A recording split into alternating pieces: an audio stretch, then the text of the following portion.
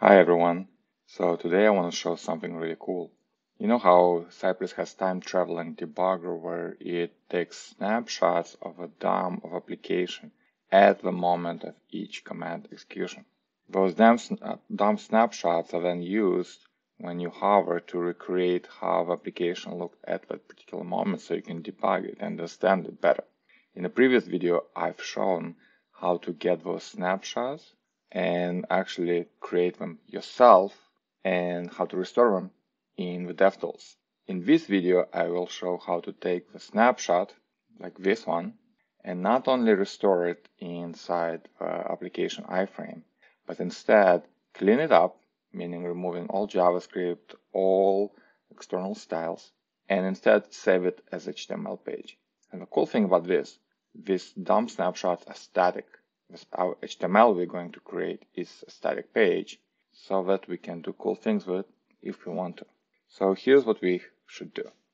I'm going to open the DevTools so we can see the results. And the first thing we need to do is to understand what's inside the snapshot, how can we clean it up, what kind of styles, tags, script tags are there. And the best thing to understand what's inside this snapshot is to look at the code that actually creates the snapshot. You can find it inside Cypress repository, and you can see there are a couple of utility methods, and then there are methods for restoring the DOM. You can see that there are styles in both body and the head elements. You can see you can find HTML, replace head styles. So this is how Cypress itself cleans up the DOM before restoring it into this application iframe. So the easiest thing that I found in doing is, because these methods are all private, right? They're all in a closure, they're not exposed, is to just copy the ones I needed. So let me copy them here. So I need just utility methods for replacing all external styles with inline. So when we create a snapshot, we can, for example, get all the styles from the head element for now, right, without cleaning it up. Okay, you can see that this is the style.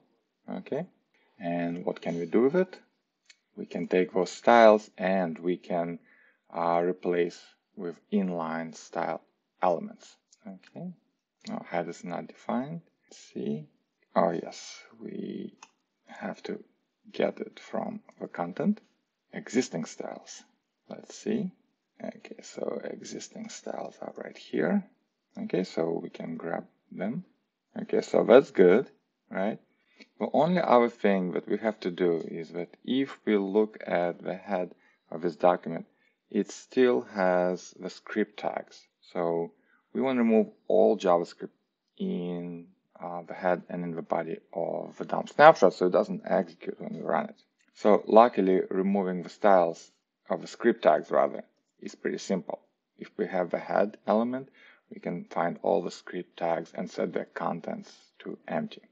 So this removes all inline scripts and just makes them blank. All right, so we replace the styles, so did some prep work. Now we have to take those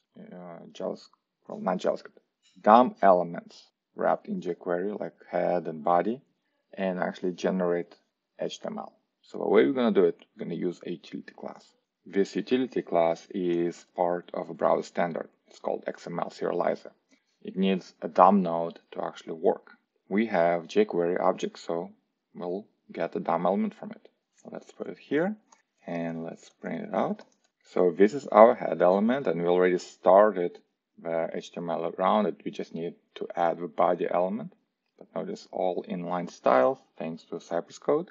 Now we just need the body as well, also serialized into a string. Okay, so we're gonna append the body from the snapshot, right? That we'll get, and this returns jQuery, so we get just the first element there. So that's already great, right? There's a lot more. Instead of just printing it, why don't we save it into a file? Okay, so we're gonna save it into out.html, right? Out.html, and here it is. The only problem is our HTML is not indented. So to solve this, I'm gonna use a utility method, or utility third-party library called pretty. So right here I'll say pretty. I called it indent. Okay, so let's see how it worked. So this is our indented file. Everything coming from the page, the inline script that Cypress embeds to actually start it up has been emptied, so nothing's gonna run. All the styles, and after that, the markup for the game, and look, it already has the numbers, just like it has 172, 172.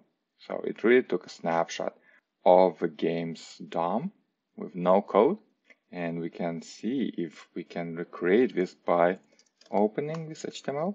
So this is what we had in our DOM in the application iframe, and this is how we saved it, right? And notice that there is no JavaScript, so the timer, which is ticking right here, is not ticking here. It's frozen because there is no game, right? It's a static HTML that doesn't react to any clicks. So once you can generate DOM snapshots on demand, export them into HTML file, it's up to you what you want to do with it.